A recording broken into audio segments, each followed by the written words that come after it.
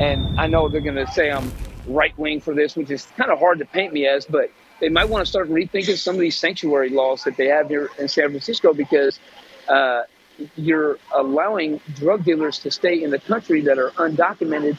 They're getting in trouble for selling drugs once, twice, three times. You know, I was locked up with a man from Honduras in 2019. He told me how he traveled here from Honduras and how he's out here selling drugs to the Americans, and and that's how he sends money back to Honduras.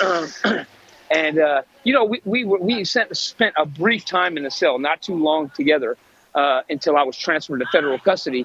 But 3 years down the road, I come walking down the street, and he's out here still selling drugs, and he recognized me. He was wearing a face mask. A lot of the drug dealers out here, they wear face masks now, which is, I think, another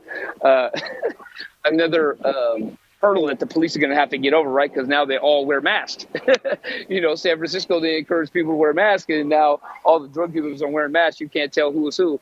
But, I walk around maskless out here. So he has spotted me and grabbed me and was like, "Hey, what's up, man?" And I was like, "Man, you're still out here? It's kind of crazy. You're still out here, and you just are not in prison or something." I just don't understand it. It's pretty wild.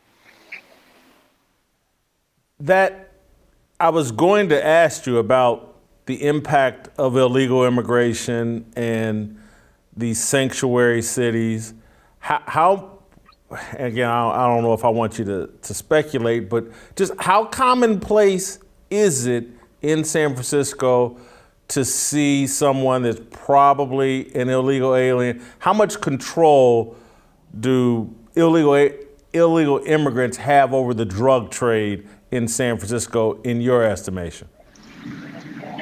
Oh, man. I can't go around and say every one of them is undocumented, but I can say this, is that a large swath of the drug dealers out here are from that demographic.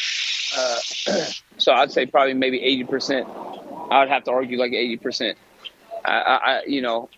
It's kind of like the fentanyl franchise, as I call it. That kind of came in and kind of shut everything out. I don't even really know too many local drug dealers anymore, as far as in that trade, the methamphetamine and fentanyl trade.